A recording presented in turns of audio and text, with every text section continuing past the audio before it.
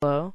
So today I'll be showing you how to do a pan and crop and zoom effect. You've probably seen them on like picture slideshows here. So first you got to get your media. So you just click on project media and hit the import button, or just go to file and import media. So I got this picture of a turtle, so I'll just drag that into my timeline. I know I used it last time, so I thought I'd use it this time. Okay, so on the right of, this doesn't have to be a picture, it can be a video or whatever. So you'll see like there's two things. You want to click this little square, and it's like a white square. It says Advanced Pan Crop. Click that, and this window should pop up.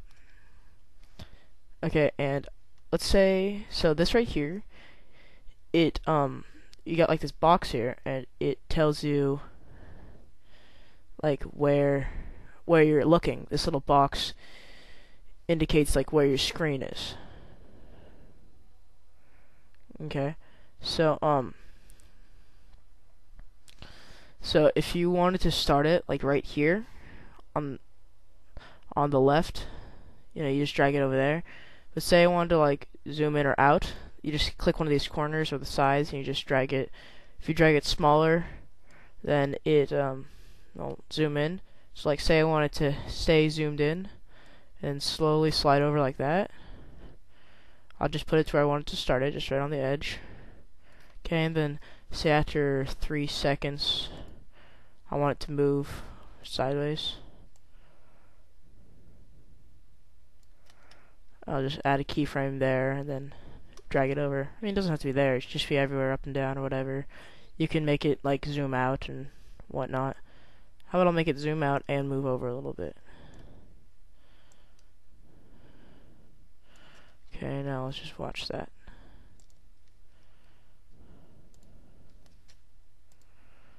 So as you can see, it zooms over and zooms out. Okay, so just go back to that event pan crop.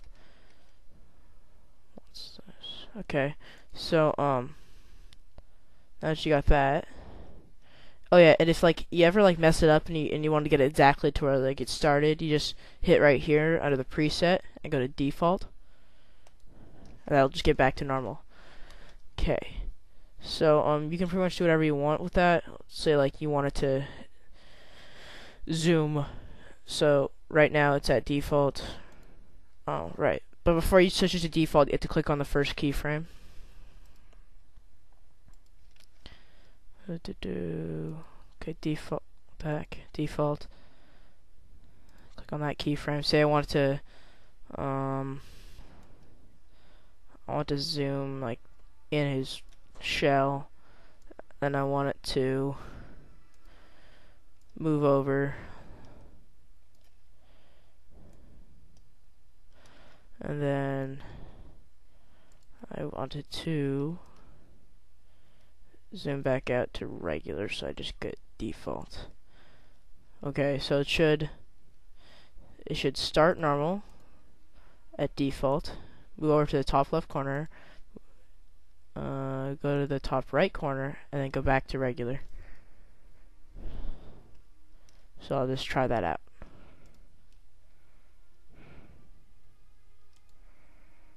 So it zooms in, pans, then comes back out. Yeah, so that's pretty much it on the zoom pan. Okay, bye bye.